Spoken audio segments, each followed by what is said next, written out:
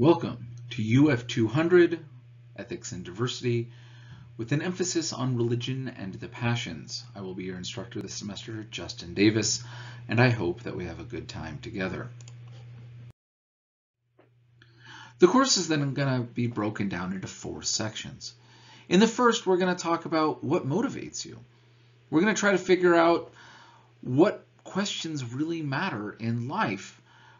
Why do we like one thing or another? And kind of also address the idea of what are the passions and what is religion? We're going to address a question like, does the universe have a moral arc to it, one way or the other? And if so, maybe where does that come from? Following this, we're going to look at different philosophies of life, some of which are identified as religions by you, some of which you might decide were religions, but maybe are not. The first set of these are atheistic systems of beliefs and practices. If there is a God, they're generally kind of ignored or kind of pushed to the side. We see this within Buddhist notions of Nirodha, as well as Greek expressions found within Epicureanism, Stoicism, skepticism, and cynicism. Following this, we'll move over to theistic systems, beginning with Jewish notions of halacha, the law and religious code, and then moving on from there to different Christian expressions, including what we find today in Eastern Christianity, notions of hesychism, medieval Catholic asceticism, and a Protestant expression known as pietism. We'll also touch a little bit on the notion of antinomianism when we do the wrap-up for that section. Finally, we're going to end up moving into addressing what ethics are, broadly speaking, looking and weighing and judging different ethical theories, oftentimes one over against another, and also having a bit of an application where we're going to be able to identify what the passions are in different people, and also what systems of beliefs and practices you think would be most beneficial in them overcoming or mastering those passions. Generally speaking, your grades are based on all of this stuff, and we'll spend a little bit more time talking about it, but your syllabus is really the best place to address it. We are, because this is a virtual class, not able to see each other like we normally would. Oftentimes, you're going to have a kind of casual question that you might ask an instructor on the way out of class or beforehand when talking about something that's likely not going to be easily done in an online format. To try to make sure that we touch base and get this opportunity where a question might not seem like you want to write an email about it, but it's still something you'd like to know or get clarified that's a lot easier to address in a few minutes. We will have required office hours where not only are they available via Zoom anytime, but a specific time that I will address with every student where you are needing to sit down and talk to me via Zoom, and details of this will follow. Pay attention to announcements concerning this. The 2 real keys to success for you in this class is engagement and reflection. To try to help the engagement part, I've created some online forums where there's not a prompt. It's just you and your fellow students, and it's open-ended. This requires, in some ways, a lot more work out of you, although you're not having to feel like you're answering a sort of test question in front of everybody else. But you have to stop and look at the readings, pay attention to the lectures, or read what your fellow students are also saying and find ways of engaging with them. You'll find that by me not providing a prompt for these forums, you're able to engage in a different way that makes this your own sandbox. Every class will be different. Yours from another section that'll take this, because the culture of what this class of your peers is like will look different because of what things you choose to highlight, what questions and prompts you choose to engage with one another on. Of course, you're all in any class expected a certain level of decorum, and remember that ideas are perfectly fine to talk about, but people insulting and all that stuff should be avoided, and that we should probably avoid hyperbolic statements, because saying everyone is like this or everything is like this or nothing is really kind of shuts down dialogue. So try to keep some nuance involved with this, but again, this is your sandbox to play. I plan on monitoring them, looking them over, but generally not putting many, if any, comments on them, because I want you to feel free to kind of construct your own nature of this discussion. Now, if I happen to see something that is either not appropriate or just factually not the case because somebody's gone too far, I might, make a statement to that end to try to make sure that we're all kind of, on the right path. But in other words, this is still your sandbox. It's your opportunity as a class to engage one another. Now, there are also some keys of what all UF200 classes are expecting to talk about. In fact, they asked me to even tell you that it's an important goal of all university foundations in helping students to integrate their learning across what's otherwise a disjointed jumble of different assignments, courses, and semesters. And so we're wanting you to engage and reflect upon some very similar themes.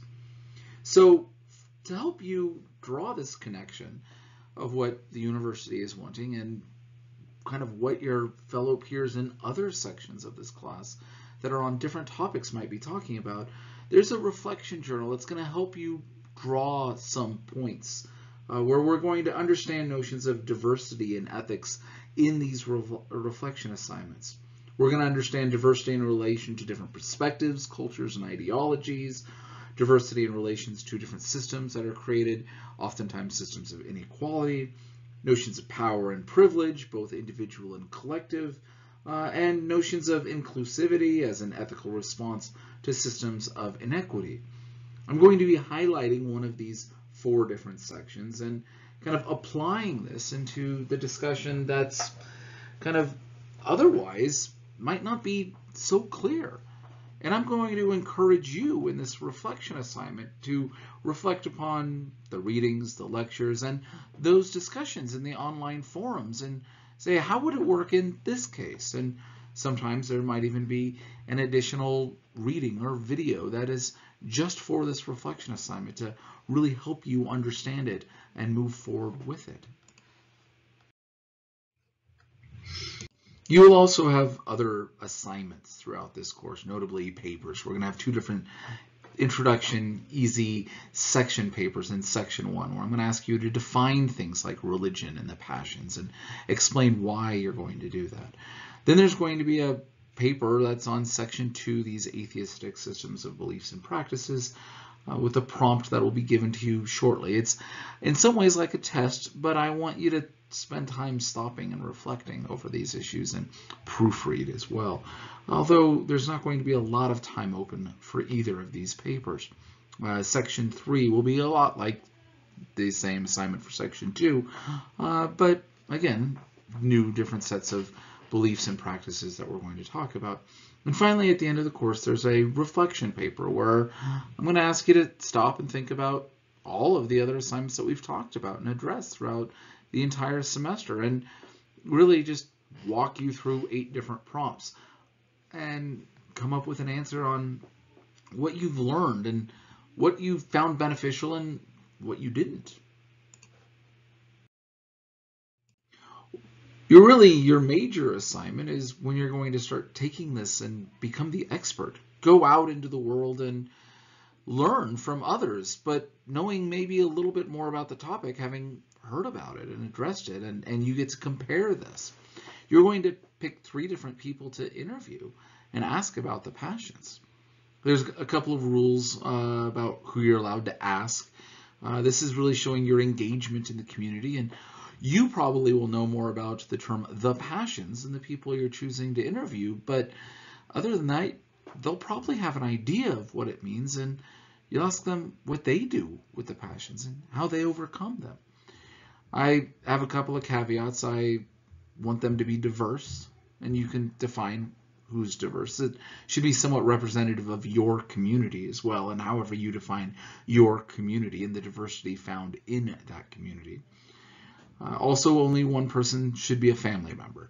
Beyond that, the only other requirement is that somebody you see as a leader of this community, that be it religious or civil or some other way, somebody that holds some sort of esteem for your community and what they do, that their service in one way or the other is something that kind of sets them apart, where you see them as a leader of your community, and you'll interview them as well as 2 other people. So this is kind of the makeup of all this, and read through the syllabus for more information on this topic. You'll also be applying our discussion of the passions to a fictional work by John Steinbeck called Tortilla Flat. I'm particularly fond of this work and Steinbeck's writing in general, as he kind of wrote about what he saw and what he experienced. It's also fiction. And so while his very engaging fiction is something that is going to be easy for you to read and follow along, the passions are very obvious in this work of Steinbeck. And you're going to be applying kind of different techniques that you think would be helpful to the main character, Danny, and his friends throughout this work. And Steinbeck, again, is a very easy author to read, and it's very short, simple statements that you're going to be able to draw out and engage with your fellow students on. And you will lead discussions virtually through discussion boards and YouTube presentations that you're going to make yourself on Steinbeck's work, Tortilla Flat, and what you see the passions in here.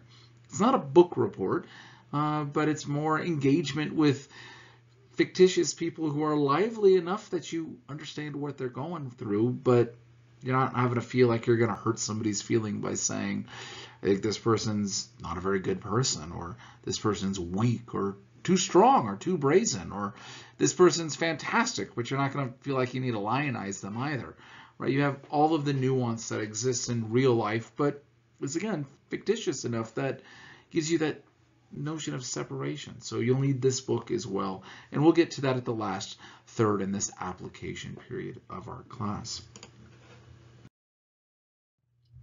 The only book you need to purchase is Tortilla Flat, which you can find all over the place, as it is a classic work of the 20th century. But other than that, the only thing you need is the reader, which I've already provided. It's a single document that kind of walks you through every week's readings, number by number, week by week. And so you're not feeling lost or confused or needing to buy an expensive text to go along with this class. And this will be found through Canvas. If you have any other questions about the assignments or the readings, feel free to let me know, and I will talk at you then. I want to encourage you, if you have questions, the most obvious place to get to any of them is by checking the syllabus, looking it over.